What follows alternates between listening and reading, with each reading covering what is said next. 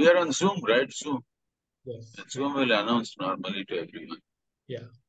It even gives an option. If one doesn't agree, one I know. can leave. Yeah, it would have come up. Yeah. Yeah.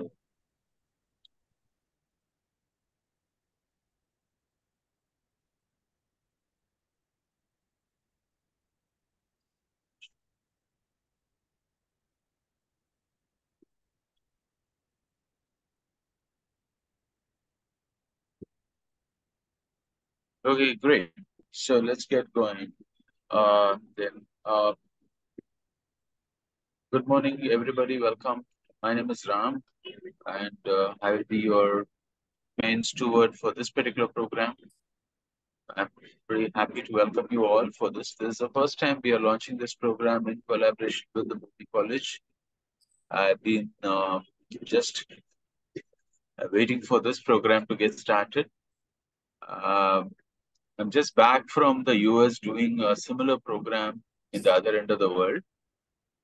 Just launched a program on green economy from an Indian perspective, talking to students who are doing their undergraduation course on human ecology, the College of Atlantic in Maine, and working with them in outlining what will work for them in their context. Again, when I say their context, it is completely different because we have students from several countries from across the world. So earlier we had also done this kind of a undergraduation, a post-graduation program here in Chennai, where I live, and it is a new, I would say, venture for us to try to do this online initially and then have it as a in-person program. Originally, I think we had scheduled it to be an in-person orientation or joint session today. And because I think many people said that they would rather have it virtual and they would attend the camp towards the end, we had to rework the schedule and make it like a online program. So I'm very happy to meet you all online today. So I would like to begin with just asking you all, because it's a small group, it will be really good for all of us to get a sense of each other and introduction. I know some of you must have written something during your introduction mail, but still it will be really good now that we can see faces for people to have introduced themselves briefly to everybody else, and we get an idea of what this journey is going to be. From my side, I have, uh, I would say, uh, getting even more convinced than ever before that this is the way to go. Every time I encounter new group of people, every time I encounter new kind of situation, I'm even more convinced that for us in India to move in this space, in this direction, is going to be extremely critical. So that is my conviction. I'll come into a larger introduction space later. I'm happy to have my friend and colleague Bhaskar join me here. Bhaskar lives in Tiruvannamalai, is part of the Namalvar Multiversity, which is designing, developing solutions on local economies as well as providing completely diverse kind of training programs. So Bhaskar is lives and he also has a center for learning in Tiruvannamalai currently. He's based out of there. So thanks, Bhaskar, for joining today. So he would probably join us also towards the end for the camp. I see Partha also here. But anyway, I'll jumping the gun already. I would rather stop now, otherwise I'll keep talking for behalf of everybody here. So let me just go with calling for introductions from all of you. Please brief as clear as possible in terms of few things I would like to know from everyone is one, your own conviction, your own journey, and where are you right now? How do you see this program for you? Because it's not easy for all of us to work together if we don't have a clear idea of whereas everyone else is journey. For me, particularly, it is very useful to get to know people. Then we can work together on a new kind of a journey together. So I would just ask one by one to go ahead, or I would just have to call names, but I would like all of you to go by yourself if you don't mind. Yeah, thank you. Or maybe I'll leave Adil to do the facilitation for this. He probably knows all of you anyway. No, thank you, Ramana. No, actually, I just know a couple of them. A lot of the participants, I think, are attending a Bhumi program for the first time. Yeah, I can just quickly maybe introduce myself. I'm Adil. I'm part of the Bhumi team. Been with Bhumi for the past decade or so. And as part of um, the alternative, or whatever name or tag we would like to give ourselves, there are a lot of musings around economy, the present economic model that we are part of, its critique, the alternatives. um, there's always a lot of discussion on it, but I've personally not been part of a deep dive into what a green economy would look like, or some of the learnings from, let's say, Kumarappa and Gandhi. I sort of know the overall principle and philosophy, but I think I'm really interested in going a little deeper and understanding some of these things. What does economic Swaraj look like? What does economy of permanence really want to get to? So yeah, I'm somebody with um, interest in economics, and also trying to work with alternatives in smaller collectives and groups. So I'm really looking forward. We were not sure how many people would join this uh, course itself. We think economy is very abstract. So I'm happy to see all of you here, and happy to have Ramanna facilitating the entire, anchoring the entire course. So yeah, that's me. Um, should I tag somebody, or can people just I Ram Mana, you're on mute. I couldn't hear you. Sorry, you tag the next person. That's easier. Great, great. Okay, I'll tag Ashwini. Thank you, Adil bhai. Hello everyone. I am Ashwini and native of Uttarakhand. That is where I have been brought up, but have lived all over the places in India. Currently, I am one of the co-creators at Travelers University. So it's an organization where we facilitate experiential learning programs through travel, and we are building short-term as well as long-term programs wherein people can use travel as a pedagogy for their own learning, which is both external and internal. And my interest in economics has been throughout, like from starting only, even though I haven't studied economics as such in a formal way. But the interaction with economics is every day, it is part of our life. So the question of how to navigate it, how to interact with it has been always very alive. And in my personal life also, I feel from an entrepreneur to a person who has been dependent on a salary at the end of the month to again where we don't know where the money will come from. It is a constant journey of my relationship with the economics and my relationship with the money that I have been continuously exploring.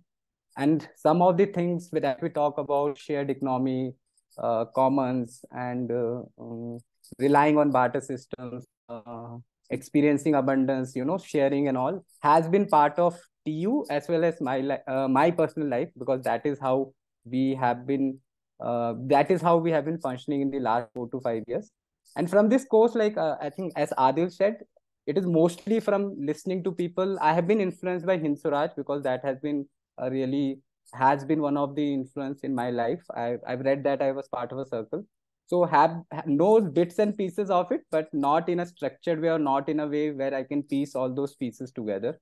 So that is one of the intentions that I carry from this course of maybe giving a structure to what the little bit pieces that I already know, and also the new things that I will be getting to know through this program. So yeah, that's the stage that I'm right now. And thank you for doing this program to Bhumi and Samanya. I also personally feel that it's one of the need of the hour, especially talking to youth, because we mostly work with youth. So that is one of the first question that everybody has. How does the economics of this plays? So it's a very pertinent question for all of us that ways. And I'll tag Pooja. Thank you. Thank you, Ashwini. Hello, everyone. I'm presently working in an aerospace company. It's totally different from sustainability and green economy. I don't have any background in economics as such, but I've been very interested in this field. I've been reading about it, and my journey until now has been very personal. I've not interacted with other people working in similar areas, and but I want to do a career switch. I want to learn a lot about this, and I'm also pursuing a part-time degree in sustainability, and this is at Harvard. And most of the perspectives that they put on sustainability is mostly from the US perspective, but I have been thinking Indian perspective would be very different. And culturally also, I think we are more aligned towards sustainability, and it would be easier for us to switch um, rather than blindly following their perspectives. And another aspect about this course that made me feel interested is the Gandhian perspectives. Right, I have been reading about Mahatma Gandhi and have been inspired by his thoughts. And yeah, even 100 years ago, he was talking about sustainability then. And, having that going by his teachings, there's a lot we can learn and apply, I guess. So I look forward to learning a lot, and yeah. Thank you. Thank you, Pooja. Would you like to tag somebody? Yeah, maybe Ananya. Hello, I'm Ananya. So I was a Bhumi fellow last year, and I'm currently on a path of exploration, trying to figure out different possibilities for myself. So I've been interested in writing, media and communications and all of that. And also, I'm a nature lover. I've been a nature lover since childhood, and I've been passionate about sustainability and alternatives and how we can bring in possibilities of sustainability. Also, using my uh, passion for writing and communications as a tool to build communities and share stories of hope, all of that. So also, me along with my father was also attending the session. We were working on something called Go Green Guru. It's like a platform to around sustainability and bringing more conversations, more stories of hope, sharing all those stories for us to learn more about different things people are doing and the different possibilities that exist. And also starting a podcast related to that and building a community, trying to do different experiments on how do we bring things forward. So right now, so I'm on that path. And in terms of economics, so I don't have any like formal understanding of economics as such, but I'm kind of curious about learning about different concepts. So maybe we did some kind of brief learning. We had some conversations.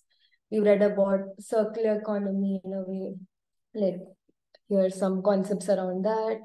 And even at Bhumi during the fellowship, we also did different things like sharing circle, where we look at economics beyond just the financial aspects, but also how do we look at the various forms of capital that are there in our life as well, like emotional, people, all of that. How do we look at everything in a form of a balance in cyclical systems? how do we look at things. So I'm interested in how do we bring in the systemic aspect, like how do we bring all these concepts on a systemic level and apply them in our real life as well, like to the world, so that we can transition to something which is more sustainable and sane. So curious about how do we explore these, what are the possibilities, and also communicate them and make it happen, and how local economy or circular economy or different kinds of sharing. So all of that, I'm curious about different things. So I've joined out of a curiosity to learn from this community here. Thank you. Ananya, would you mind tagging somebody? Yes. Nitya? Yeah. Hello, everyone. Good morning. I'm so happy to be part of this course, and thank you for initiating and organizing this course. Currently, I live in Mysore, and I'm a homemaker. I take care of my kids. Like 5 years and 3 year old. I do composting. I mean, I've always questioned, why is there so much waste and shouldn't we manage our own waste? So I do composting, segregate my own waste, make my own bioenzymes, prepare like laundry detergent and all that. So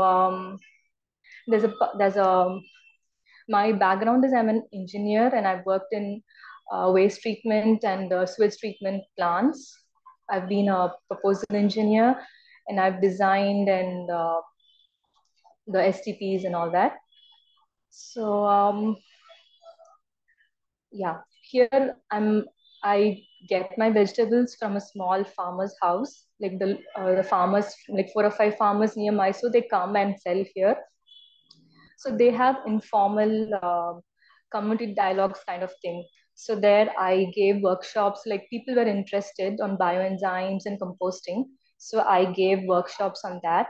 And many people were interested in composting. So I did help them all that. So and then I started thinking, so why is it there's so much waste and people are interested to manage their own waste, but still there's so much waste piling up. It keeps coming and coming. So just managing the waste doesn't solve the problem. That's when I thought about other things. Okay, economy. So that shapes our day-to-day activities. So I think shaping the economy, redirecting our economy will help us reduce our waste. So and that's when I was questioning myself. I was searching for answers, and I just saw about this course. So I was like, okay, seems really interesting, and I think this would give me an answer or help me, give me a direction to help myself and the community also. Yeah, thank you. Thank you, Nitya. Would you mind tagging? Yeah, Swati or Iras was.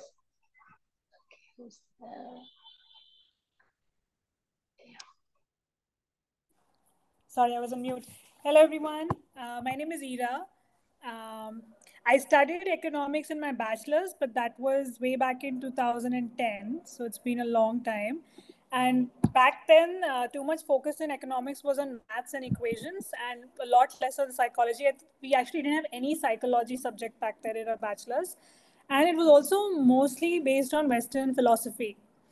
More recently, from the last year or so, I've been more interested in going back to my own roots and trying to understand the wisdom and the knowledge that is embedded in our culture, in our literature, shastras, and Indian philosophy.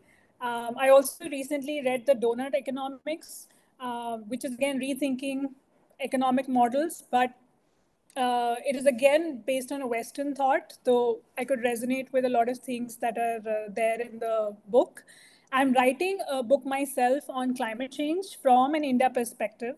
I'm planning to switch into this field and build my career until I retire in this field. And I feel that the narrative around climate change is also, again, very Western. I feel a lot of those solutions that the West is recommending may or may not apply to India, our culture, our ethos. So this course was my way of understanding Indian philosophy, hopefully bringing it in the book. I'm also doing a course on Vedas, so some of the knowledge that I'm gaining from there also will go into the book. And so yeah, this is, that's why I joined this course, and I'm really looking forward to it. I'll pick, who's left? Deepak. Hello. I'm sorry if it is too loud. I'm taking this call from a cafe because I have run to get something printed for the festival. I'm part of Bhumi right now as a team. I'm a performing artist. I do contemporary dance. My engagement with economy has been just survival all my life.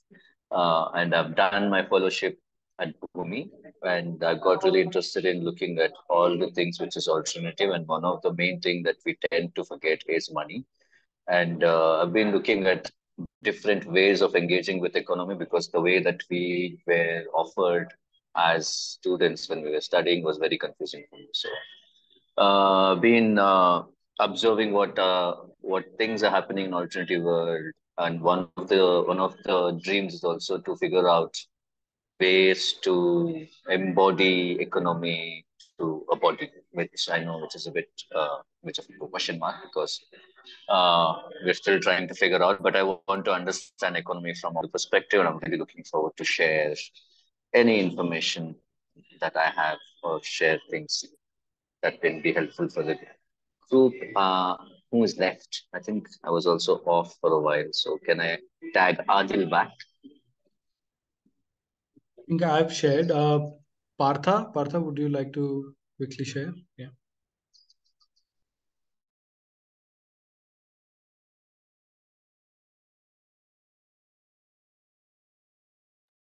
Partha, you're on mute. So you'll have to unmute yourself. Yeah. Good morning. Yeah, it's a course which I was also looking forward for a long time because we like or not, we are part of a big economic system throughout our life, which is moving at a fast pace. Like it was industrialization, then urbanization, it become then we call capitalism. Now it's become a hyper capitalism where it's accelerating our lifestyles more and more in a different direction altogether. It's also depleting natural resources in an accelerating form, right? So what is an alternative to it? People said think globally, act globally. Then they said think globally, act locally. I think what we need is think locally and act locally. I think that is what this green economy would take us, help us to take a U-turn and move forward in a holistic way.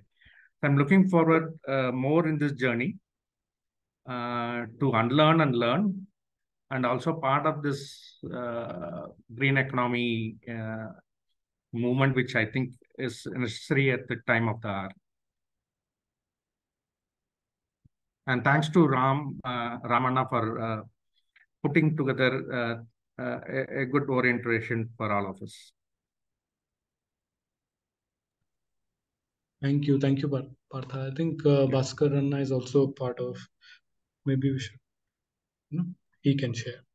I would tag Bhaskar. Yeah. நான் தமிழில் பேசிக்கிறேன், முடிஞ்சா இங்கிலீஷில் translate பண்ணுங்க. எல்லாருக்கும் வணக்கம். மகிழ்ச்சியாக இருக்கிற விஷயம் என்னன்னா, ஒரு தொடர்ச்சியாக இந்த பசுமை அல்லது கிரீன் எக்கனாமின்னு சொல்லக்கூடிய விஷயத்துக்காக ஒரு 10 பேர் கூடி பேசுகிறோங்கிறதே இன்னைய காலகட்டத்துக்கு பெரிய விஷயம்தான்.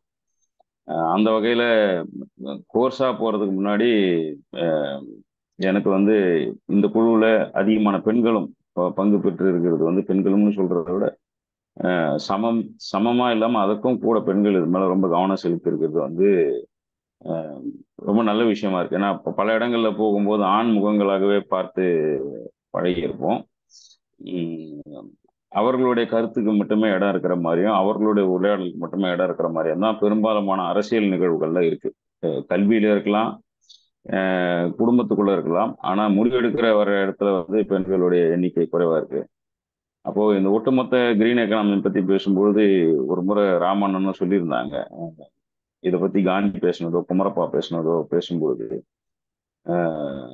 இந்த பெண்கள் தலைமை பண்புக்கு வந்த பின்னாடி அவங்க எடுக்கக்கூடிய முடிவுகள்ல தான் இந்த சஸ்டைனபிலிட்டியை மாற வாய்ப்பு இருக்கு. அதை நோக்கி நகர வேண்டிய அவசியமும் இந்த பசுமை பொருளாதாரத்துல இருக்கு அப்படின்னு ஒரு முறை நம்ம பேசியிருக்கோம்.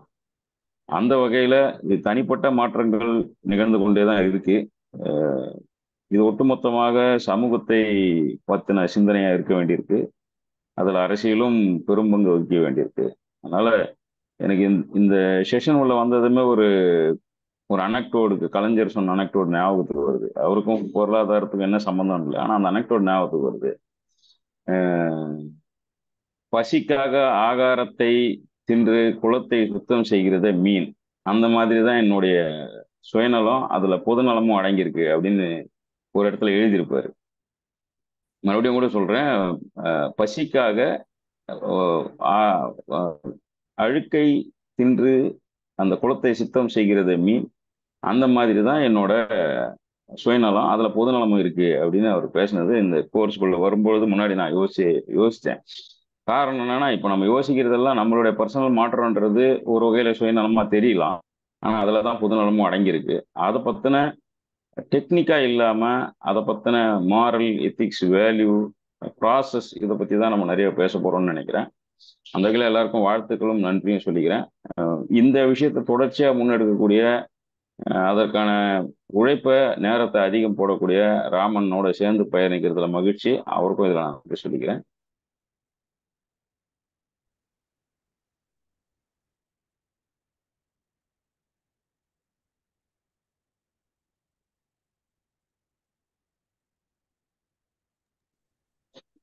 நீங்க சொல்லலாம். So, Partha, you going to do the translation? நீங்களே Adil said that you are going to do it. Or anyone, I think Ramana, even you could do it. Just briefly. Partha போட்டதுனால நான் Partha பண்ணுவார் விட்டுட்டு. Now try பண்றேன். I will try. Okay. I'll give it a shot. Right, better. Yeah. Bhaskar was happy to join Ramana in this journey towards green economy. He's happy to see, like, though it's a small group, very focused group.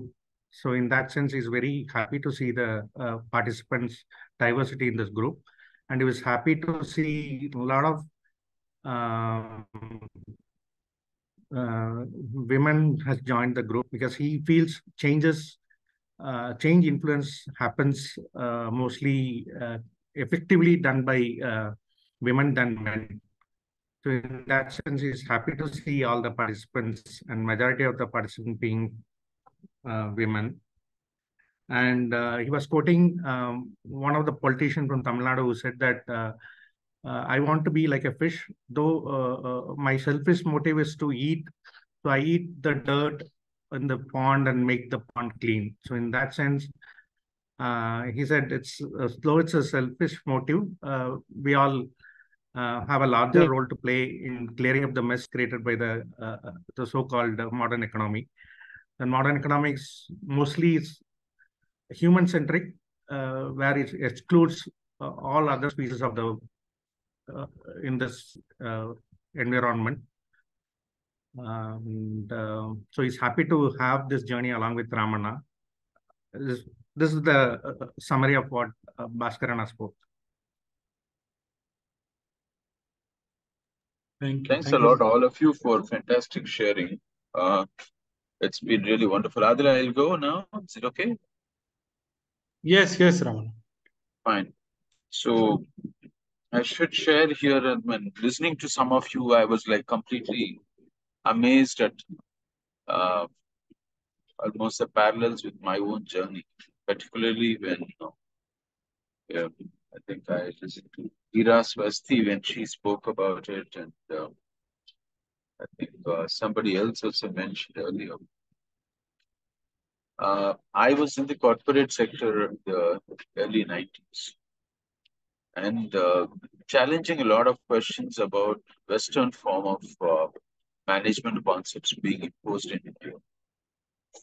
Those days, working in quality management, particularly in the process industry. My question was, why is it that we need to borrow Western concepts to study management in the Indian context? Those days, the most popular thing in quality management was not just the Western concepts, but we are also borrowing from Japanese. And it was hilarious sometimes when you read American authors, Eastern concept of management for them came from Japan. As though anything Eastern was reduced to this small group of islands, Japanese. And India and China and everybody else did not have much to contribute in any way to their understanding. Subsequently, when China's growth came in the global economy got noticed, there were Chinese expats living in the US who started writing about Chinese management concepts. I still remember, I think Chin-Ning Chu, I think in the 90s, wrote Thick-Faced Black Heart. That was one of the earliest books I remember that came about, which explained about the Chinese form of economy or Chinese attitude towards economy. This is almost like competing with the Japanese because the Japanese had already dominated the quality management show in the 90s. Kaizen was already very popular in the West. People are talking about Kaizen. There were this 5S concept and various concepts that were being spoken of at that time. So in India, a small group of us started talking about Indian system of management. And that is where my journey started in looking at alternatives. I come from a mainstream corporate background. In those days, I used to do consultancy in the mainstream corporate IT sector companies. I was in SEI level 5 kind of a company, that is Software Engineering Institute. Carnegie Mellon University had proposed this capability maturity model, what we called level 0 to 5, etc. those days. I used to design process modeling, project management. But our fundamental question was, is there something Indian that India got to contribute? So when we started this, many of us started going into the scriptures. We said, okay, the scriptures in India do have a lot. So whether it is the Bhagavad Gita or the Upanishads or the Tirukkural or any of the texts that is available, because I came from like all of us do, right? When we come from educated space where we think the written word is what takes precedence over everything else. So I started looking at many of these. Those days it was very easy to access Bhagavad Gita and Tirukkural. In Tamil Nadu, we used to access Tirukkural. And what is available across India was Bhagavad Gita. And we try to develop management concepts around it. So in the early 90s, we came up with things like Arjuna model of leadership, Raja Rishi model of wise leadership for corporates, and several such concepts and theories we came up. Some of the popular people those days who were influencing this particular body of knowledge that evolved in the 90s were N.H. Atreya, who was one of the senior most management consultants those days. We also had the younger Atreya, who was more popular in Delhi. He had just then set up I think, Sri Sharada Institute of Management in Delhi. We also had Swami Someshwarananda, who had set up the Vivekananda Center for Indian Management in Indore. I worked very closely with this Swamiji for a while. Swami Jitatmananda of the Rajkot Ashram of Ramakrishna Mission, who wrote Indian Ethos in Management, which was a very popular book in those days. And there are several other corporate practitioners who had moved to understanding is there a Indian system of management. So by the time I left the corporate sector in the 1998 and started Samanvaya, my consulting firm, I had by then completely mentally started to look at alternatives as a way of thinking. Can we think beyond the existing management theories and concepts, and can we evolve something locally independent? Thankfully for me, around that time, I had a chance encounter with a Gandhian thinker by name Dharampal. And Dharampal brought in several ways of understanding and looking at issues which were completely different from what I had understood earlier. For instance, he shifted my entire thinking from scripture and text-based to what is the oral tradition and people-based, people institution-based.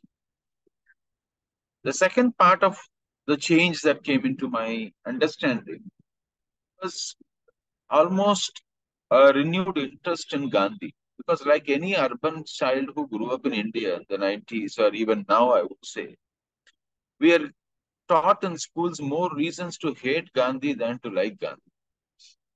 Right? Because I always maintain there are like 6 to 7 different Gandhis that are prevalent in the Indian context. There is a leftist Gandhi, there is a rightist Gandhi, there is a Gandhian Gandhi, who is celebrated, deified, and put in a pedestal and worshipped and not to be bothered to understood. I have Gandhians who have told me, very celebrated Gandhians who have told me that, like Ashwini said, Hind Swaraj and bits and pieces, people who have said that I can read Gandhi's life. My autobiography is easy. My experiments with truth is easy. But working with Gandhi, Hind Swaraj is difficult. The head of a famous Gandhian institution once told me, look, after the 3rd chapter, I put down Hind Swaraj every time. Beyond the 4th chapter, I'm unable to proceed because Hind Swaraj is a very difficult thing. Why did he say such things? Why was he so against all these things? Why against doctors? Why against lawyers? Why against uh, uh, railways? So this entire thing of even Gandhians couldn't handle Gandhi. Hind Swaraj is one of those rebellious texts that Gandhians find it difficult to engage with it. They like this better Indian kind of Gandhi. Nice, soft stories about positive things that are happening to the world and how you can engage with them. And that is what Gandhi is reduced to already. Because even Gandhi is repackaged in the West and sent back to us as apostle of peace and non-violence, rather than the rebel that he was. That man was a rebel of the finest Indian kind. As India, I think the fundamental character of Indians is to rebel. That's one of my understanding that I derived from Dharampal. And subsequently, Dharampal also pointed out something very fascinating and interesting. He said Gandhi picked up many of his ideas from ordinary Indians, whether it is Sal Satyagraha or the spinning wheel. These were practices that he picked up. He basically took off small ideas from ordinary Indians and converted them into a major mission or a major activity or something that is which could be practiced by everyone, but which could have a consequence at a much larger space. This is the uniqueness of Gandhi. And Dharampal used to always say. And working with Dharampal was that way fantastic because for the next 6, 7 years till he passed away, I managed to work with him. And in the process, I learned that one needs to, if one wants to understand the real Indian systems and processes, one needs to go beyond the scriptures. Scriptures are theories of what is already in practice. If you take any scripture, if you take a Upanishad starts by saying Atha. That is how it was said. This is how it was said. Most of your scriptures start by saying this is how it was practiced. Like when Hortus Malabarica was first compiled, this was the first largest pharmacopoeia compilation that happens in India. Basically, what they do, the Britishers have done is they put together a committee of people who are compiling the pharmacopoeia from what is practiced in the Indian scripture. This is what is put together. But the best part of it is once they start compiling, it is only the existing knowledge, pre-existing knowledge. Similarly, if you look at Tamil scriptures, any of the old Tamil scriptures, because now we understand and it is acknowledged and clearly said that Tamil is even older than the known antiquity in terms of knowledge. It has been longer than many other Indian languages. Even in Tirukkural or any other Tamil scripture, we always find this is how it was said. Tiruvallur always acknowledges that this is how it was practiced. This is how it was said. This is how this was understood.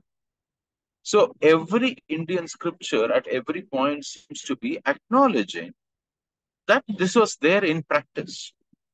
Practice is what is written and not the other way around. The book didn't come first, the practice came first, and then the book was an attempt to theorize. In fact, this led me to several other understandings. One was to understand how people systems work and how communities work. So sometime in the early part of this century, in 2004-5, that period, I got an opportunity to understand how the social security networks are managed among small communities in Tamil Nadu. So for about 2 years, I was involved in a research program that was understanding how do people manage themselves? How do rural communities manage themselves? In the process, got to study a whole lot of management systems that was not written anywhere. They couldn't even cite. In fact, when I saw, it was one of the most amazing management system. And when I asking them, where did you get this from? They said, well, this is how it has been practiced forever.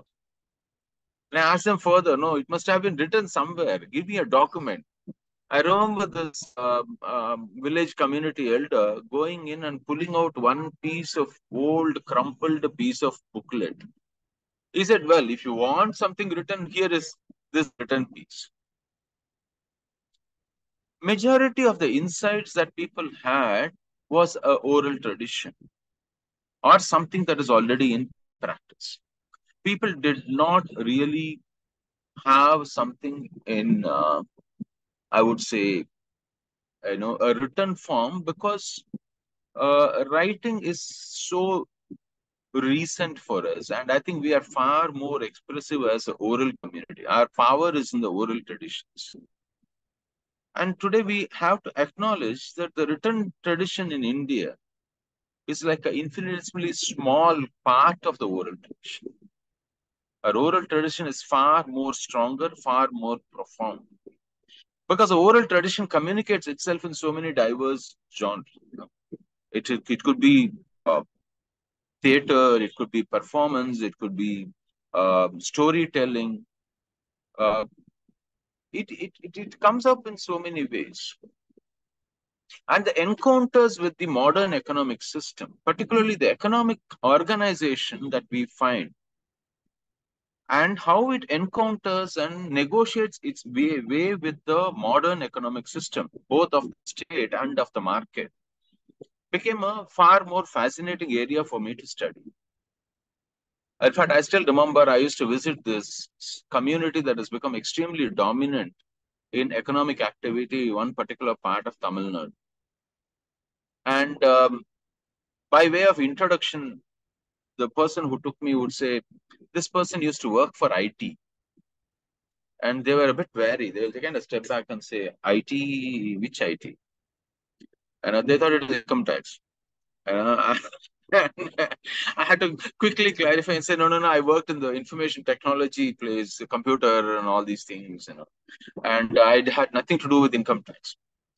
They'll never open up. majority of the big trading communities in India, I think, still maintain two sets of books. Probably Mr. Ambani does it in a more sophisticated manner than other people. So the one for the government and the one for themselves. Everybody does it. And I was not surprised to find out more and more about it when I started interacting with these communities. In Tamil Nadu, for instance, one of the most interesting thing that happens is village panchayats have the fishing rights in villages are auctioned by the village panchayat. Okay. So now if there is a village pond, the pond is auctioned. The fishing rights in the pond is auctioned. And subsequently, the money goes into the panchayat. Now, typically in a panchayat system, what happens is the money is taken to the state level, the treasury, and the treasury decides how much of it gets allocated from the tax money to which part of which panchayat or to which municipality, etc. And then that money is sent back again to the village. And eventually the village decides what to spend. The panchayat will decide. So now we have this village panchayat that is elected by the government. And then there is the village panchayat that is run by the community.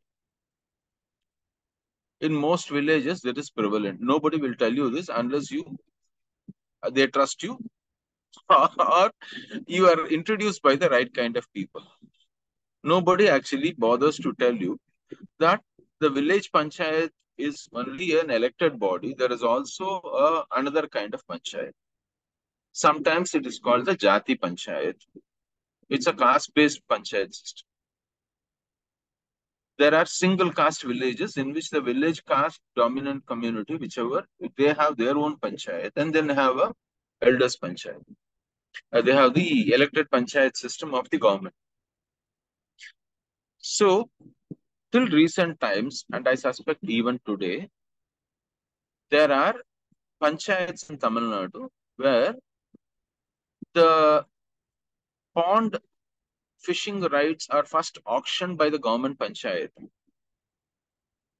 for something like 5,000 rupees for the year, which is like everybody knows it is negligible amount and really it doesn't justify anything.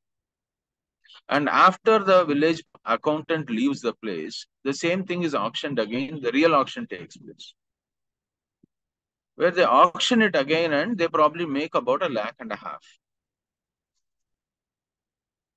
Why? What is the difference? What is the financial difference in the models?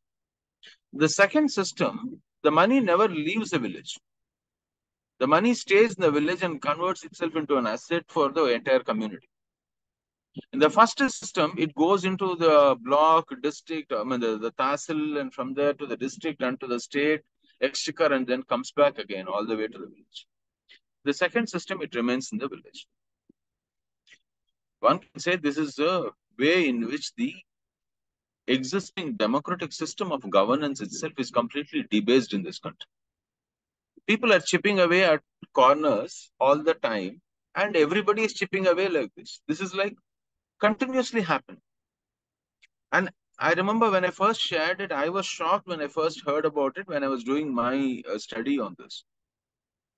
And then I realized most of the government officials are aware of this practice. And they think this is justifiable. For me, I was shocked. I thought, like, how could you justify something like this? How do you even... in fact, I still remember Madras High Court, somebody filed a case against Jati Panchayats in Madras High Court. And said High Court passed an order about 10-15 years ago, saying the government should submit a report saying Jati Panchayat system has been quashed, that all Jati Panchayat system has been disbanded in the state. Now, very interesting thing happened. I think after 6 months, the government, when the case came up for hearing and the court was going to review this particular process, one of the interesting things that happened was the government said, we couldn't see where it is available, so we don't know what we are going to kind of unstructure. Because if only you knew, this is not a legal entity. They don't advertise themselves. They don't have a letterhead. Jati Panchayats do not have a registered office. They are not a legal entity. So which is the entity that you will go and actually address? What is the entity that you will actually go and dismantle? It doesn't, because the government only recognizes that which is in paper, not that which is in practice. This is fully in practice and nothing is on paper. That is the challenge. So every encounter between the existing economic system, that is what we think is the system, and that which is in practice, which is this massive 85% of the country, there is a huge amount of learning. There is an enormous amount of challenges. And to a large extent, this is what came to a boil with the demonetization. Because if you remember, the rationale for demonetization was that there is a large amount of cash economy that is prevalent. And the cash economy could be illegal, right? And I'm just breaking it down to the simplest kind of a way in which it was interpreted. We all know what happened. Almost the entire cash that was available supposedly on date was remitted to back to the system. And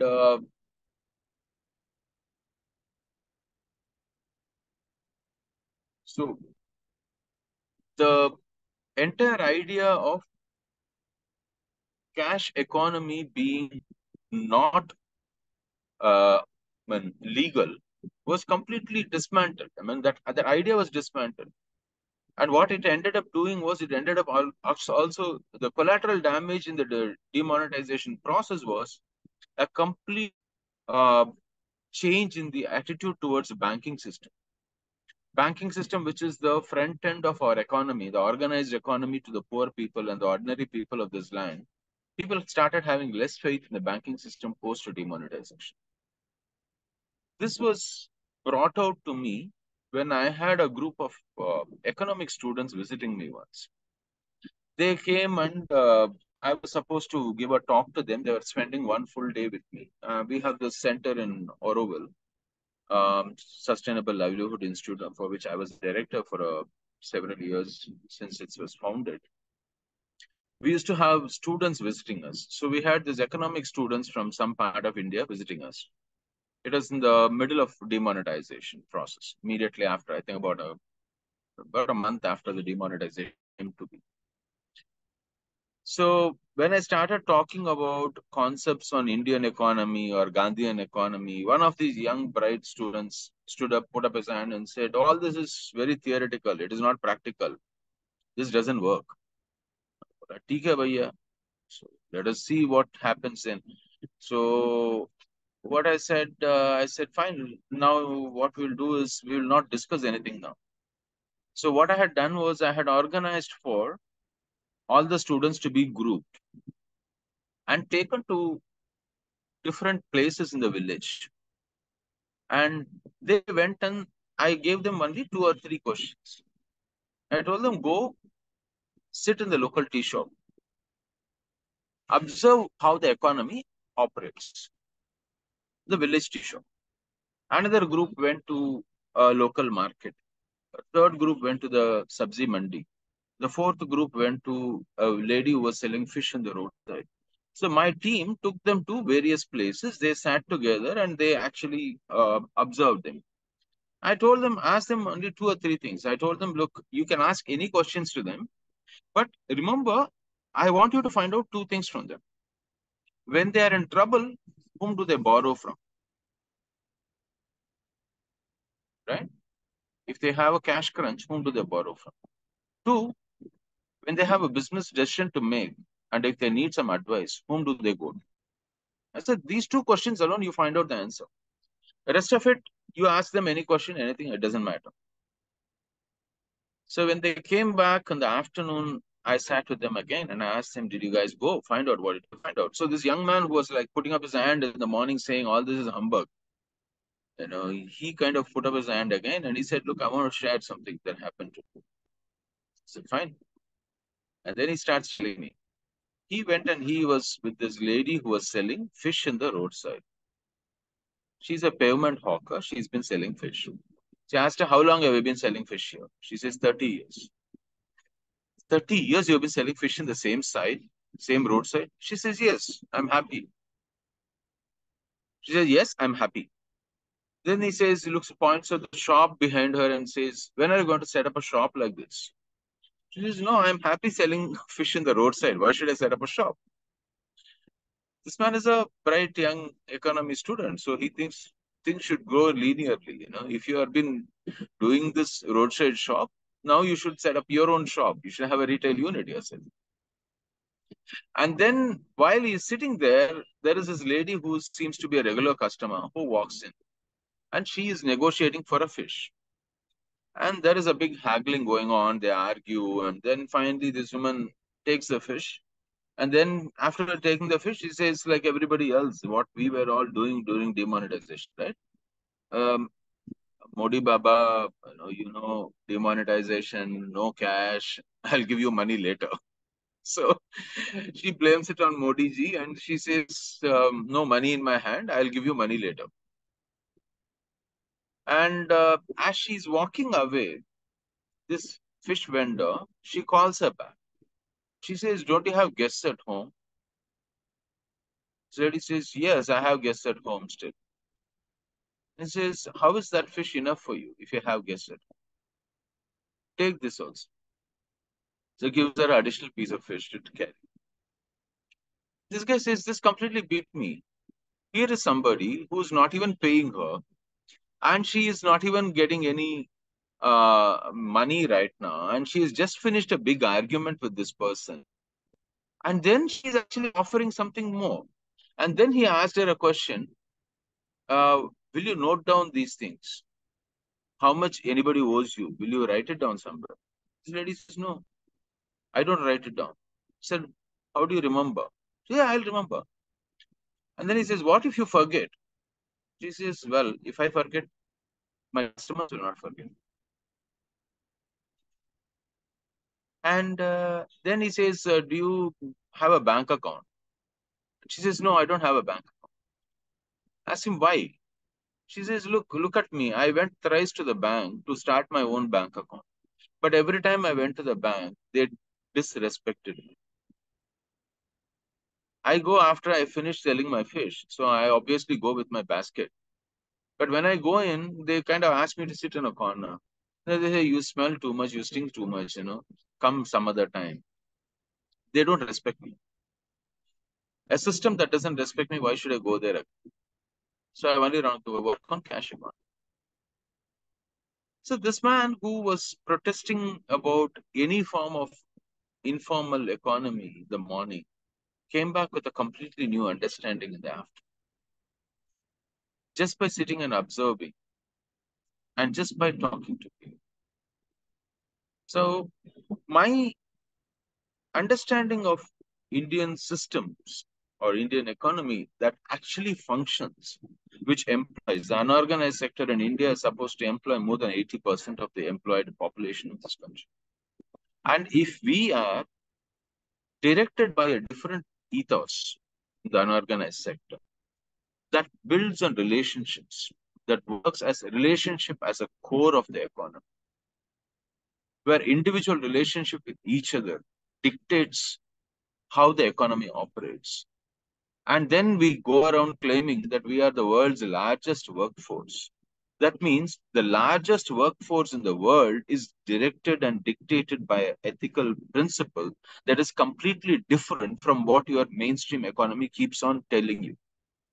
That is what they teach you, the microeconomy, macroeconomy, mathematical equation of economy, and all these different things they teach you as part of a curriculum in any economic undergraduation, post-graduation course in this country. We have not incorporated that which the ethos that actually contributes towards employing the largest number of people in this country. We haven't theorized it. We haven't understood it. We haven't articulated it. Often we keep putting it down because we are taught something else is the mainstream and this is an alternate. This is not the alternative, boss. This is the mainstream. This is what 80% of your people are doing. Maybe Mr. Ambani and Mr. Adani do not invest in this. But if this collapses, they will also collapse. Because this is what sustains everybody else. So what is this form of effort? What is this ethics that sustains people? That is what I have been working on. For me, relationship as a core and the ethics and the principles that these people incorporate into their systems. This is what I have been studying by working with communities in small villages, by looking at how people operate. How do our ordinary people operate? That is what fascinates me. And that is what has made me work in this space. And today, when I look at it, and I know I'm kind of using the first session to more as a storytelling session. It's a very conscious decision on my part. I will get into conceptualizing many of these and presenting them as individual concepts subsequently. It's just that post-pandemic, I have got out of this habit of running presentations first time I meet people. I'm more consciously trying to get to know people and relate with people first than to do this very, I would say, very inhuman way of running slideshows and telling things. You know, this is much more easier for me to do this because this way I'm at least relating to you, and to some of you, at least I can see your responses, and it's easier for me. So please do stop me if you want me to discontinue, or if you want me to clarify something further. I've already taken notes, but I will take more notes. And many of these I have tried to put down, though I'm running through this as a storytelling right now. Each one of these I have tried to theorize and pulled in a lot of things from my experience, insights, as well as what I have studied in smaller institutions into concepts, how this particular system of economy seems to operate. I think it's high time we do it. Dharampal, again, I keep bringing back Dharampal into many of my sayings because I have been very highly influenced by this Gandhian thinker.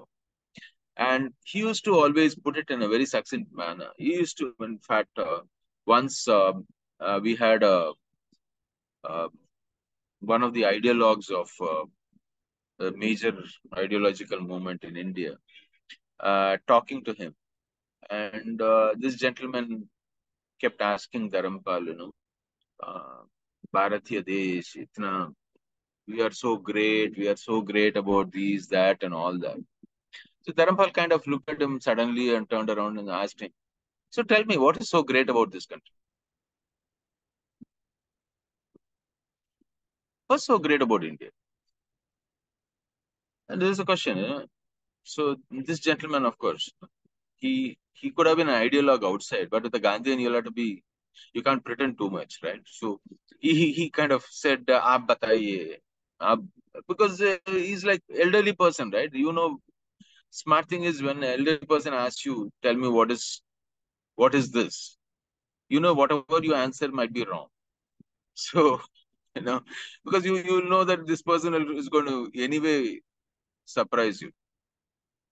So this person said, "Haan, aap bataiye, what is so great?" Then Dharampal, in his own characteristic way, he said, the greatness of this country is the ordinary people of this land have understood that everything in nature is connected. And they have built their way of life around this understanding. This understanding is what they have built their way of life. Now, this is something very beautiful and very profound, I found. Because Gandhi, somewhere, when he's talking about Indian civilization, and for those of you who might have read Gandhi, Gandhi was very clear-cut on this. He said Indian civilization is the greatest civilization in the world. I mean, that man had no qualms or any doubts about stating it. He says, my civilization is the best civilization in the world, period. That's it. Yeah, I have limitations. I have had problems, but I will sort them out. But mine is the best. This is something that he seems to be very clear about. And then he says, everything, if everything in the civilization disappears, everything in India disappears, all forms and all traces disappear. If this one line remains, the whole place can be recreated. The entire ethos of the civilization can be recreated. And for that, he says the first line of the first Upanishad, Isha Vasyam Idam Sarvam. The Isha Upanishad, we say that. Isha Vasyam Idam Sarvam. That which is there, everything is connected or placed in the idea of the divine.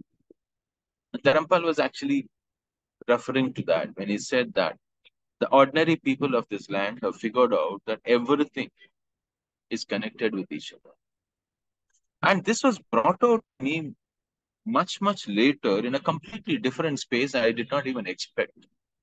Once we were in a village in Tamil Nadu, and we were sitting together discussing what is sustainable development. So anyway, this is maybe where I pause. I'll have to ask you. Many of you are in this for green economy, right? So what is your definition of sustainable development? Can any one of you give what will be an Indian definition of sustainable development? If we are Indians, right? So if we were to define from scratch sustainable development from an Indian point of view, what will be our definition? What can be? Can somebody attempt it? You can put it down in the chat in case you don't want to talk about it. Or if somebody can articulate, try articulating, what would be our definition?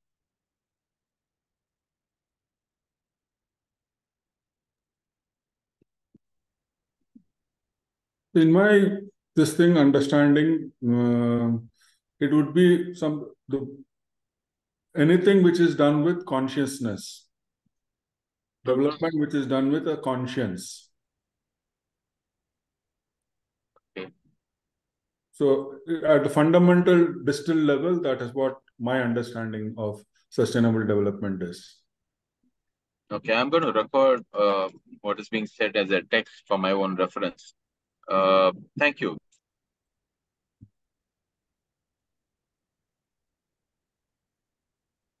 Something which works for everyone, and everyone as in for the different species that inhabit Earth. So the rest of nature, the humans, but at the humans also, which is not working for just some people, but which works for everyone in the sense like and including the rest of nature, because that is an important stakeholder. And as you said, everything is connected.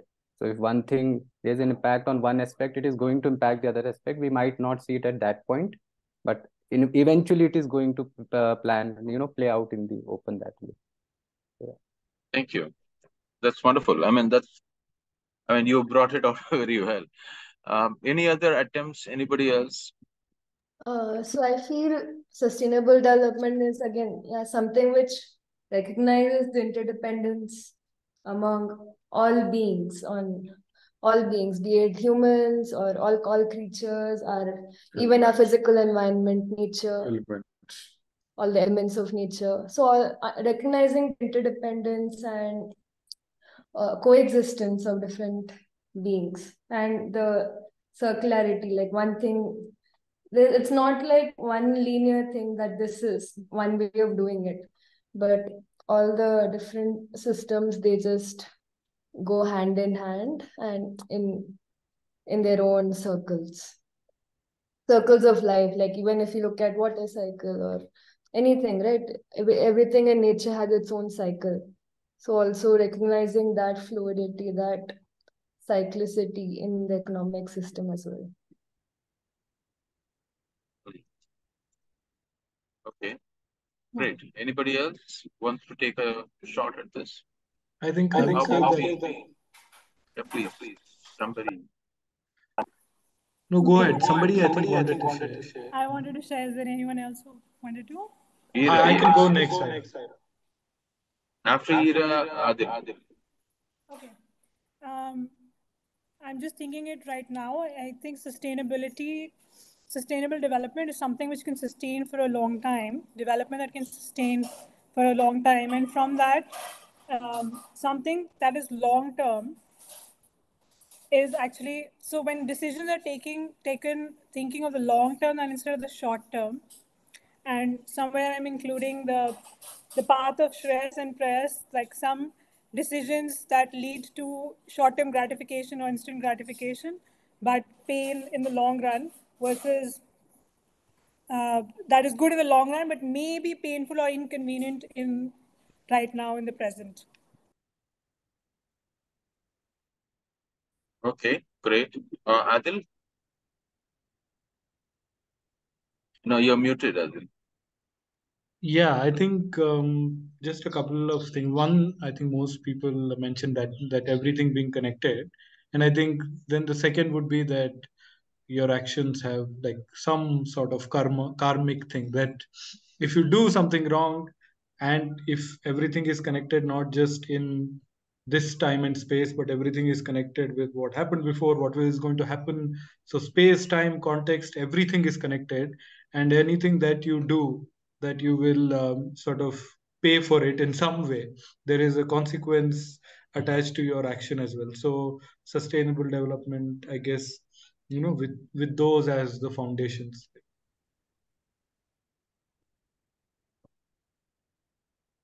Yeah, I agree with what everyone said. We have to live in harmony with nature. And another part is, I think we should move more towards local economy, rather than making big companies bigger and benefit the most. Everyone involved must benefit in one way or the other. Yeah.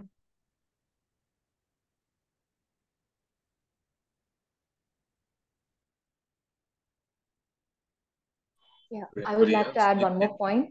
Yeah. Yes, Nitya, please. We need to have like decentralized systems. We currently have, economy. I agree to all what everybody said.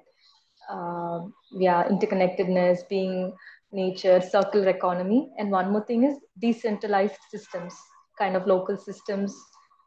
Yeah. Anybody else, Partha?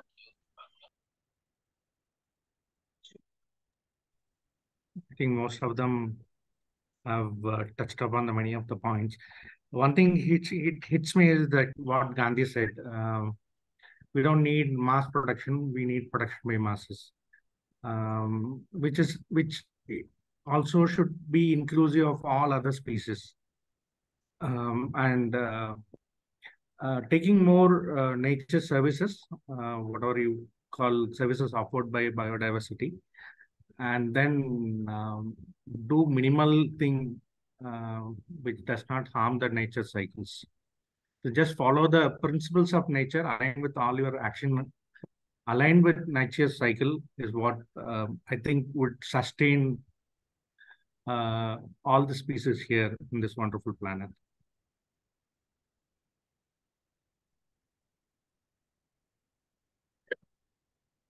So it's amazing. All of you have said some amazing stuff, and if you actually, I'm just trying to put it all in the chat.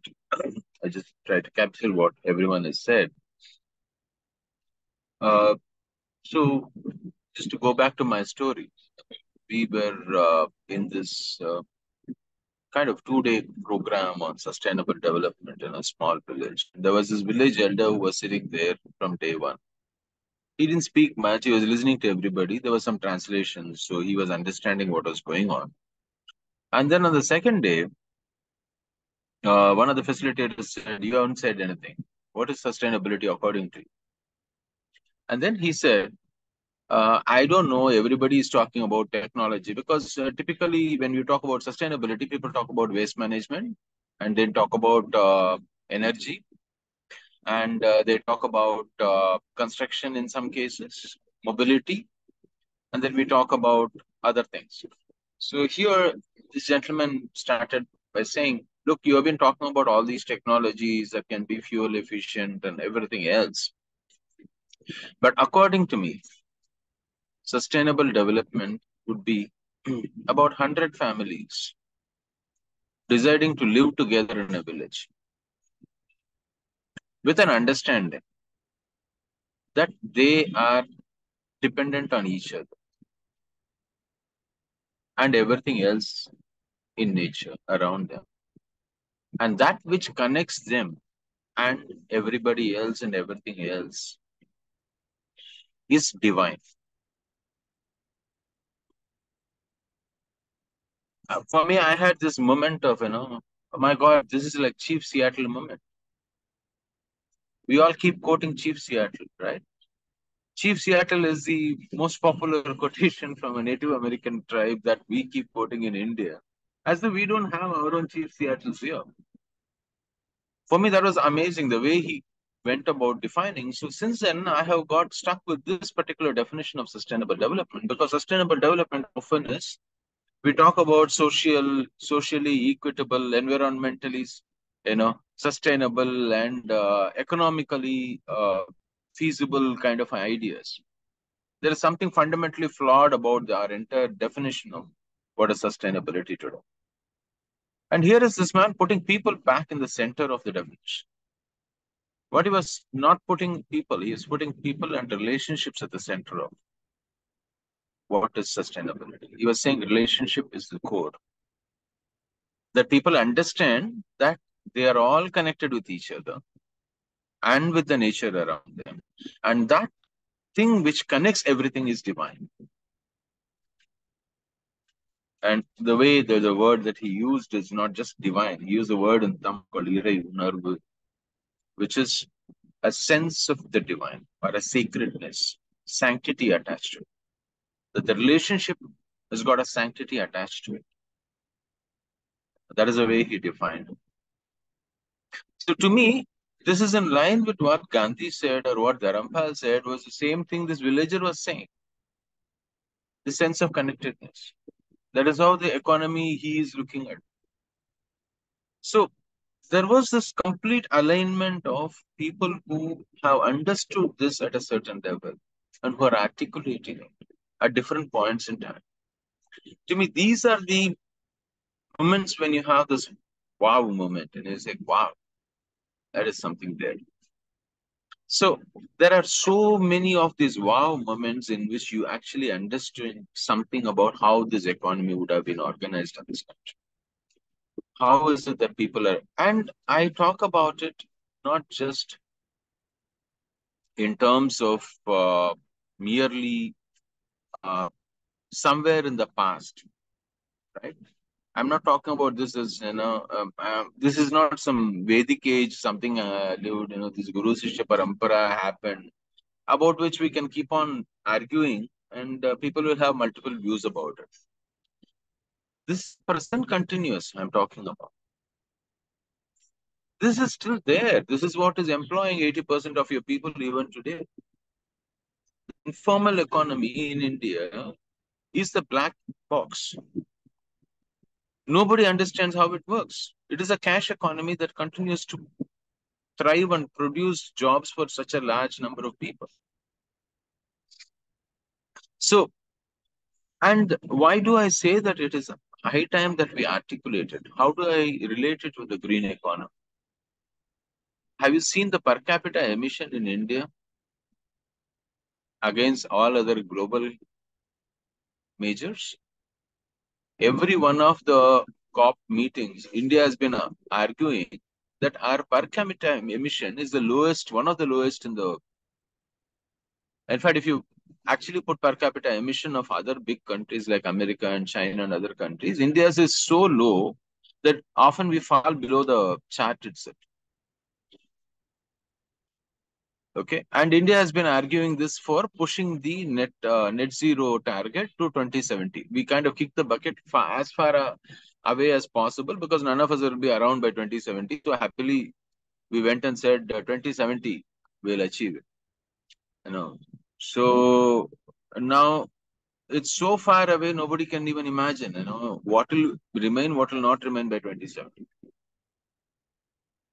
But then you come closer to India.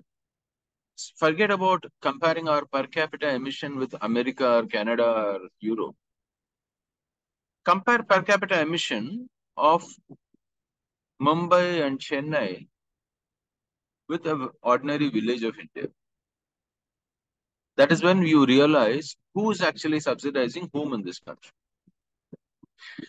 We actually are subsidized. Rural India is subsidizing urban India. The informal economy of this country is actually subsidizing the very life force of the urban conglomerates today. Because I live in Chennai city. In Chennai city's per capita emission is at par with that of any other large city anywhere else in the world. And I think our per capita waste generation is the highest in the country. We create more waste in Chennai than any other city. We are at par with Americans. So, in terms of how much we are being subsidized, if you actually compare our cities with our villages, you'll actually see that the villages are below the chart, not the cities. Right? And the villages are still in the informal economy. So, every time we go into a COP conference or every time we analyze the IPCC report and pat ourselves on the back saying, wow, our per capita emission is still very low. Basically, the people whom we need to be patting on the back are not the urban consumers or the organized economy. The unorganized rural economy of India that is subsidizing. Not just urban India, but also our claim for being one of the lowest per capita emission economies in the world. So that is where I find it is extremely important for us to understand and articulate for the sake of not just urban India, but for the sake of the entire world. It is our responsibility today to articulate how does this huge chunk of economy operate. Right? Here is an economy that seems to be employing such a large number of people, that seems to be doing it without emitting further, which means it is actually sitting on ideas, concepts, practices of what we term as alternative. And most of what we term as alternative comes from the West, even today. Steady state economy, donut economy, somebody mentioned, and every other GI economy, even economies that are solidarity economy, female economy, the number of different economic concepts, if you go into the American society, is mind-boggling. And have we contributed in any way towards this from the Indian context? And if every fourth person living on planet Earth is an Indian. Today, in American context, if somebody asks, how are Indians contributing towards a global economy, they will say Indians are increasing their consumption. They are consuming as much as anybody else, so they are contributing to the global economy. Because we have become as good consumers, at least urban India has become at par consumers than the rest of the world now. That is not our contribution. We are not theoretically in any way contributed towards this knowledge, body knowledge of what economic systems can be. Unfortunately, except the few studies that were done in the early 90s, some of them have been published, we have not really challenged. There are some papers available online. In fact, there is one critique that I found, somebody has written, I will be sharing that in one of the subsequent classes. Undergraduate course in India on economics. Somebody has written a critique on it saying that not a single undergraduate course on economics in India is talking about the caste system. Which means your major prevalent social structure that impacts the way economy is organized is not acknowledged in your undergraduate course. And it is only acknowledged in the postgraduate space, that too as an elective paper in economics. So the entire economic understanding that is being taught. So basically what is happening is that anybody goes into economic class today in India, they are being taught all of economy is, microeconomy, looking at India as an individual, as a consumer, etc. And at a larger level, we look at global politics related to consumption. And caste has got nothing to do with consumption. Whereas if you are talking about informal economy, you will acknowledge it. You will acknowledge why inequality has a role to play. You will acknowledge how the social structures have impacted the way some people seem to be. I mean, the very fact, the way the urban India can get away with consuming so much more is there is a deep-rooted casteism that is there also. And we don't understand this. Our economic theorists do not comprehend. But I would even suggest, somebody wants to do a study, they should take up all the economic papers and look at how many times any form of, forget caste system, any form of social theories or any form of social understanding, how far has it penetrated our pink papers? Pink gentlemen, whether it's Financial Times or Economic Times or any of our economic newspapers, how frequently do they carry articles on any of this? Environment or equity or any of these areas? I would suspect not much. I haven't done it, but it will be an interesting area. If somebody is a researcher here who wants to do research on some of these areas, it will be good to take a call on this and actually study this.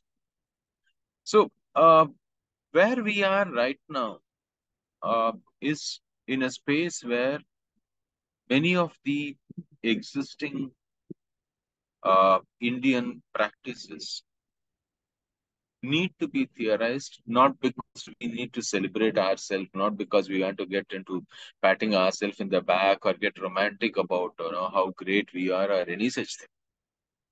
We need to do it because globally there is a need for solutions. And the West is bankrupt intellectually. They are run out of ideas. They have no further ideas to offer to the world.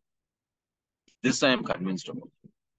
Because the more and more you see in the Western concept, because every one of the new alternative, quote unquote, alternatives that are emerging in the Western world, of economic theories that are emerging, consumption is taken as constant. Whereas everyone knows that if consumption is kept as constant, because, for instance, the steady state economy model argues that the population be controlled and consumption is maintained at the same level. In fact, many of our existing sustainable development talks about sustaining consumption at the status quo. It doesn't talk about bringing down the consumption. And that is where the problem starts. The West cannot continue to consume. So, during my recent visit in the US, something that I have tried to fundamentally alter is I have tried to tell them, stop, because one of the questions that I had was, okay, you are all doing sustainability. You're moving in the direction of sustainability. Tell me, what is the end point of sustainability? How will a sustainable or sustained society look like? This I have been asking people. Give me a visual of, because we do this, right? Some of you are from the corporate background, right? In corporates, we often ask this question. When you're doing a vision mission exercise, I used to do this as a consultant ages ago. We ask people, tell me, give me a visual of how your company will look like 10 years from now, right? So I have been asking this question to my friends in the West, particularly in the US. Tell me, how do you think sustained society look like in your context? What do you think? Do you think they have an answer for it? They don't have an answer. Because most of them are stuck with the particular problem right now. Their problem with which they are stuck is they are worried about what will I be asked to discard in my habit, in my way of living to become sustainable. Will I be asked to reduce myself to only one car? Will I be asked to travel by public transport? Do I have to give up my Tesla? Particularly Indians in the US are currently crazy about Tesla. Every second Indian seems to be the consumer of Tesla. My friend told me that it's very easy. You give 500 rupees, you get a Tesla. $500, you get a Tesla. then you keep paying EMI for the rest of your life. And Indians are crazy about Tesla cars because it's all fancy gadget and you can show off to visiting Indians. Anyway, so the thing is, my question is, can we shift our thinking from talking about sustainable to that which is sustained? This is one fundamental shift that I have been wanting to bring together. Because when you say, when you say sustainability, you are talking about what can be carried, what can be dropped. When you say what is sustained, then you look at communities that have sustained the world. Communities that seem to have sustained themselves for a long period of time. They have a visual. Whether it is a Native American communities in North America or South America, whether it is African communities, whether they are communities in South Asia, whether they are in different parts of Asia, China, India. There are communities that have sustained. Instead of talking about what is sustainable, can we shift the focus to what has sustained over a long period? What are the communities that seem to have gone through different phases in their evolution? I mean, I'm not talking about history being recast, because if you know, man, even Indian history has been recast on the Western model. West had an ancient history, we also have ancient history. West went through dark ages, medieval times. India also must have gone through medieval times, right? I mean, it is hilarious to find Indian historians also talk about the same parameters. Then West has modern history, so we also have modern history. So, India has been sustaining throughout. We did not have this categorization at all. And there are communities in India that have been around for a long period of time. So what sustained them? What is it that held communities together? What is it that made these communities sustain over a long period of time? What is it that made them build theories, build practices, build institutions, which actually held them together? Is there some response or is there some learning from this for the current world problems? I think identifying and articulating that is a responsibility that India owes to the rest of the world right now. Not because, again, like I said, not to romanticize ourselves, but because it is a common future we are talking about. Because we need to sustain this planet and the West has grappling for solutions and they are not able to come up with anything new. We are able to provide because our people have sustained over a long period in history. So this is one fundamental shift. I'll be talking about it. I'll share some of my notes and presentations around this in the forthcoming sessions. The second part of what I would like to talk about is the areas in which the economy seems to be currently focusing and what could be the areas in which a focus will bring us much better, a greener kind of economic future. What will be the areas of focus? And in that context, what is it that the communities of India have been doing over a long period? This is where I would largely be presenting myself. And I'm happy, except maybe 1%, rest of you all are not students of economy. Because students of economy, if I have to talk to them, then I will have to do a lot more hammering of the existing economic system. I don't have to indulge in that. Because I take extra pleasure sometimes that I get carried away by that. I'm a big critique of the existing university system and what we teach in economics or any subject in the Indian universities. So sometimes I end up taking too much time doing that. In this case, I hope I don't have to do that because I think except 1%, everybody else said that they hadn't gone to economic class. So I don't have to do that. But most critical for me is for us to today recognize that we do owe this to a larger planet. We do need to create this. And with that view, some of us have worked on setting together a portal called Green Economy India, where we are trying to bring together a whole lot of these ideas. I will talk about it at length tomorrow. And I will stop maybe in another couple of minutes. Any questions you have, you can clarify that. So the next couple of minutes, I just want to wrap up. From my side, what I want to share with you is like many of the things that you people have mentioned, from Gandhi to Kumarappa to how this economic understanding can be structured, what are the concepts that seems to be working. All these things are part of the course.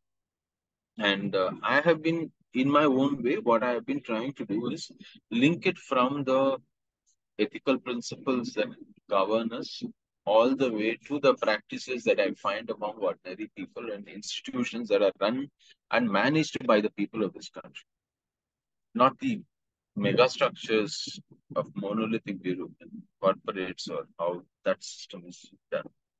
So this is what I will be sharing as part of this course. And I have invited a few people who have tried to theorize this or who are practicing this to be part of the course and come and share their insights. So for instance, we have, I think tomorrow I have requested Nirmala Nair, who is, she manages a school for practical sustainability in Cape Town in South Africa. She's an Indian who has been based out of South Africa for about 10, 15 years now, but she comes from a very deep commitment in the Indian context, and she's been engaging with the global economic system and talking about green economy for a long time. And she's a big critique of the entire movement of the Western idea of green economy. So she will be joining us tomorrow, and she will join further later on also for a full course. I have requested Sumanas. If somebody is in Mysore, right? Who's in Mysore now? Somebody said who's in Nithya is in Mysore, yes. So Sumanas Kaulagi lives in Melkote near Mysore. He's a scholar who has been theorizing. He's a third generation Gandhian institution based out of Melkote. And he has recently theorized the Gandhian way of economic thought process, Gandhi Kumarappa practice, into a theory. And his book is just out called Swaraj as Development. So he will be joining us. Meenakshi from Gobidam School will be joining us. Bhaskar, who's already there today, he will be with us later during the camp. And there are a few others who might be joining us as well. Anantu has agreed to be part of this course. Anantu is founder of Tula, this amazing enterprise that works on a complete supply chain, end-to-end supply chain on cotton, and has created a completely new brand altogether. There are a few more who will be joining us during this time. So this is broadly what I have in mind. I will share the entire curriculum details and the breakdown with you in the course tomorrow. Today, I wanted to primarily use this as a way of introducing. Consciously, I have been wanting to introduce this course through storytelling first before I get into concept presentation. Again, that's conscious effort on my part to use the first session only for storytelling. And I hope I have been able to share a few stories with you. I'll share a lot more as we proceed further. But any questions, any clarifications you have, you can start now. I will stop with this. Thank you. Thank you for this this is Guru here. Thank you for this very informative talk. I do agree with many of the points that you had kind of raised about, especially about our village economy being more sustainable than our urban economy. Now, I had probably a counter question on or this thing clarification on that. wanted to understand better. See, when we were also kids, basically been in urban situation because raised in Bombay, born and brought up in Bombay. Okay, so a lot of these things, practices which we used to do in Bombay at the time were fairly sustainable in the way we communicate, and most of these were driven not from the thought of sustainability, but more from necessity, right? Lack of resources, lack of this thing. So using of dalda tins basically for as containers, okay? Even saving each plastic cover, milk cover, newspaper, all these things, basically clothes, everything was recycled, everything was this thing, right? And food habits, everything. Now, over a period of time, as we started becoming more and more prosperous, or this thing, right? A lot of these practices started giving away, okay? And we started moving more and more towards the Western model of consumption and this thing, right? And so now, taking this kind of a background, okay, so earlier, the way I understood our urban rural, probably the difference was not much. Now the urban areas have become to the level of Western economies or Western societies. Now we are also looking at a situation here now where even our rural areas, all these things are coming in, right? Be it automobile, electricity. So far, there were a lot of constraints in terms of availability. Now you're having sewage, you're having water coming in, electricity consumption, ACs. So now when you go to the villages also, you start seeing all of these coming in, right? So how does this kind of play out? So what will happen is if our rural communities also start becoming like the urban communities in a way.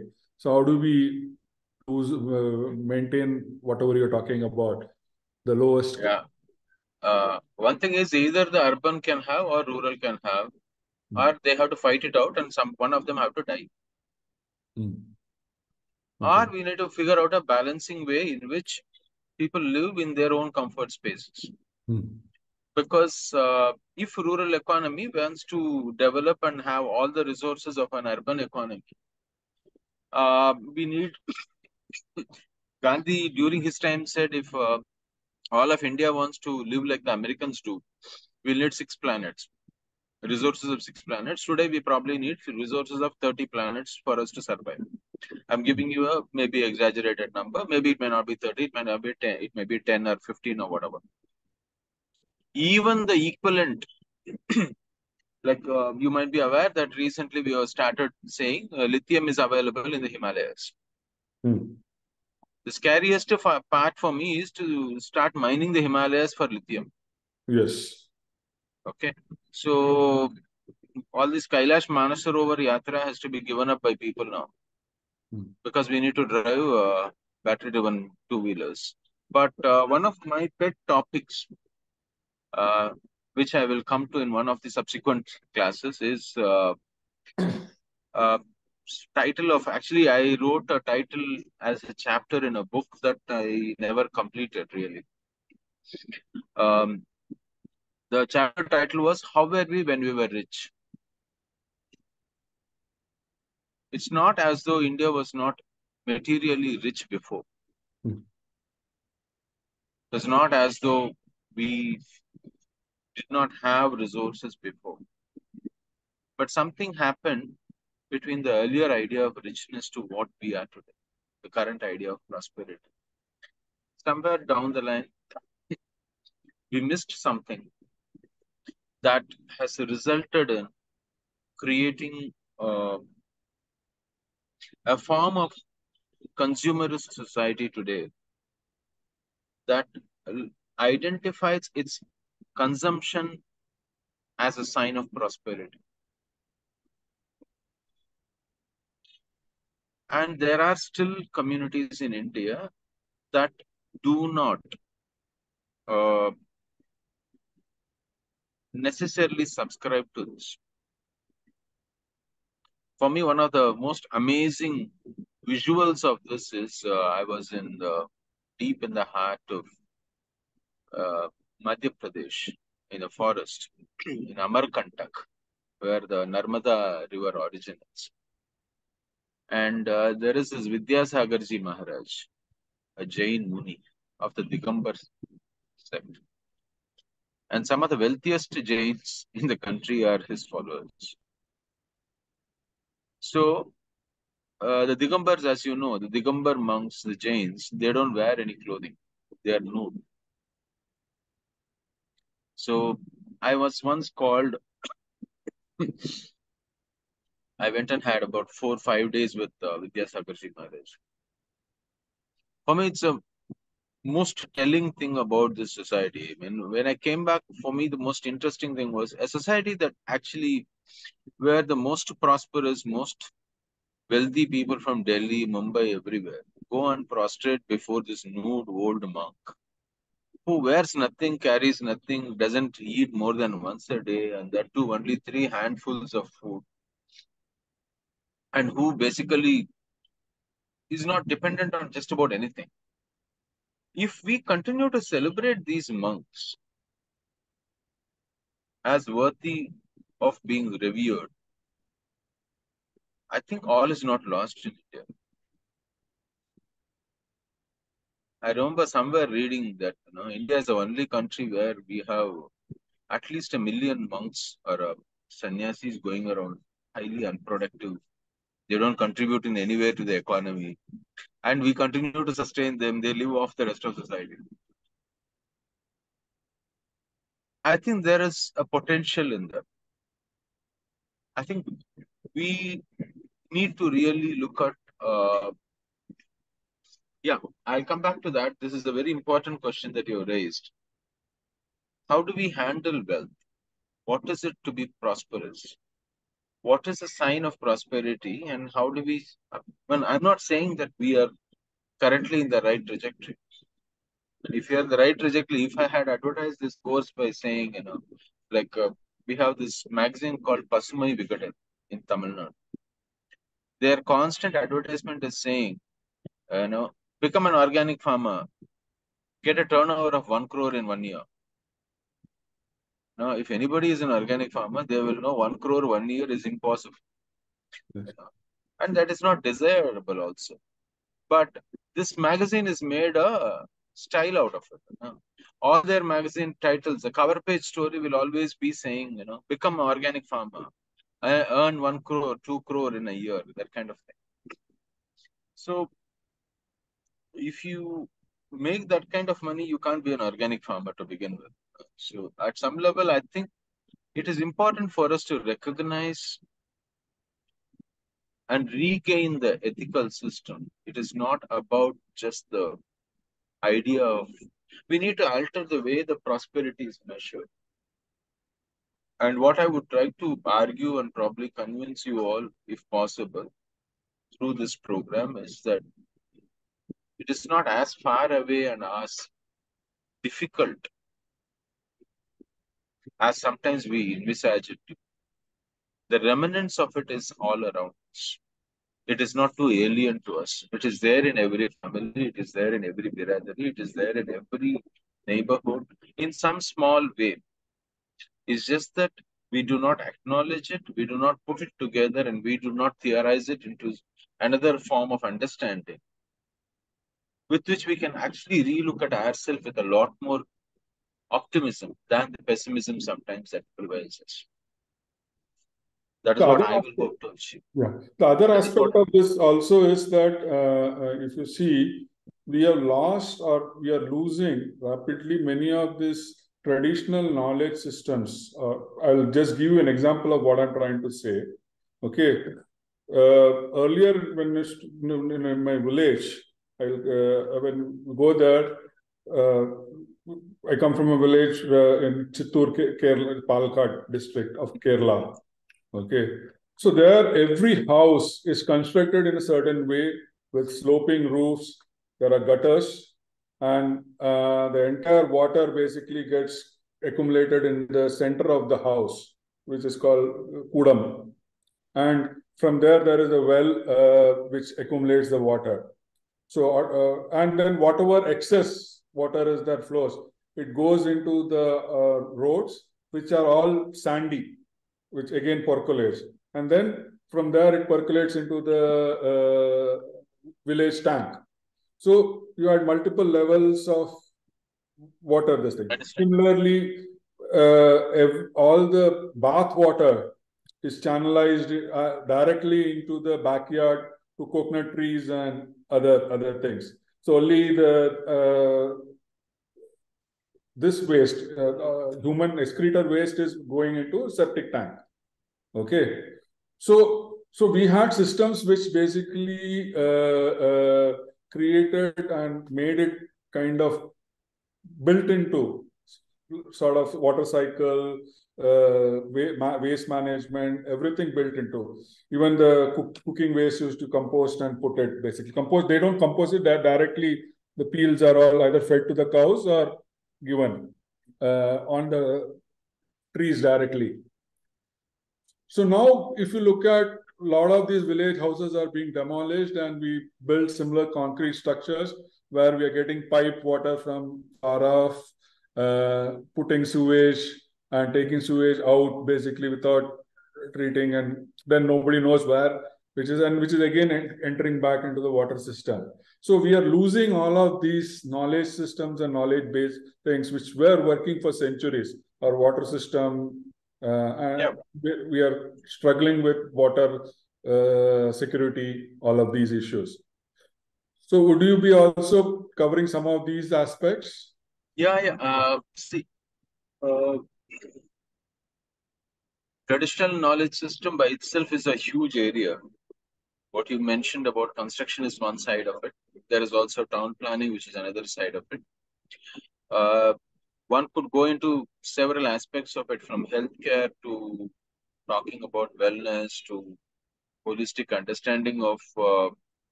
human, including organization theories. Every aspect of it one can think about.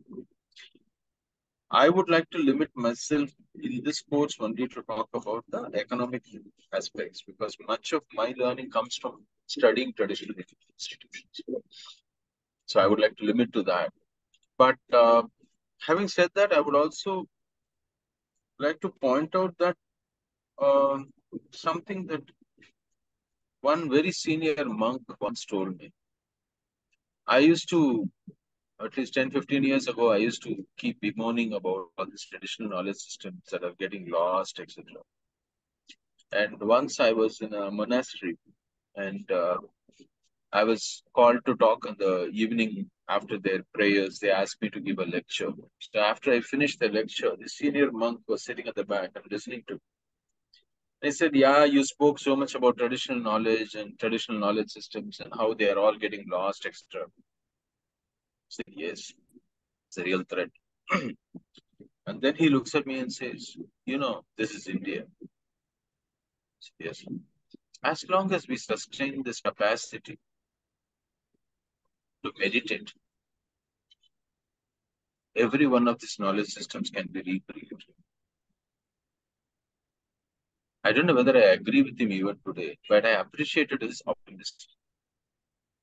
He felt that as long as we have the capacity to meditate, we will be able to recreate every one of these knowledge systems.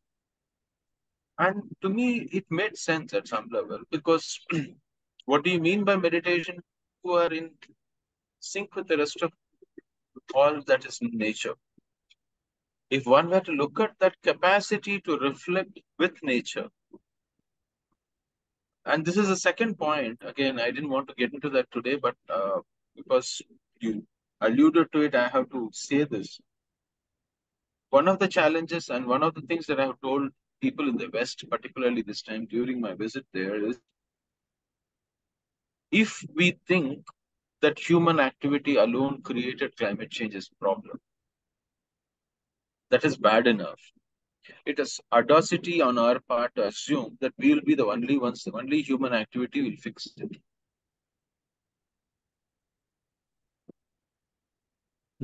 Nature is going to fix it, Yeah. not just humanity alone.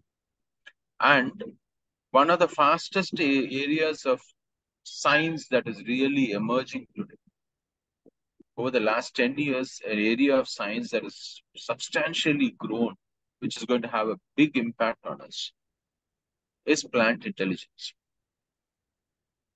We seem to have underestimated the intelligence of plants. Not just Peter Wollenbach's series of books that have repeatedly alluded to plant intelligence, but there are a whole lot of research material that has come about in the last 5 years from across the world on plant intelligence. A friend of mine in the US shared with me about bioacoustics. And something that he mentioned, I mean, we know this already. At some level, our mythology already captures it. He said one of the new areas of science that is emerging is bioacoustics.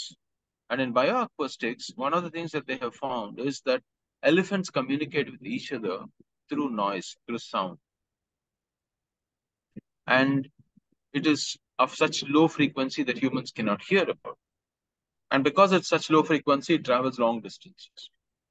And one of the things that they discovered was that elephants actually have names for other individual elephants. That when they communicate, a certain sound is made that actually reaches the is referred to a particular other elephant.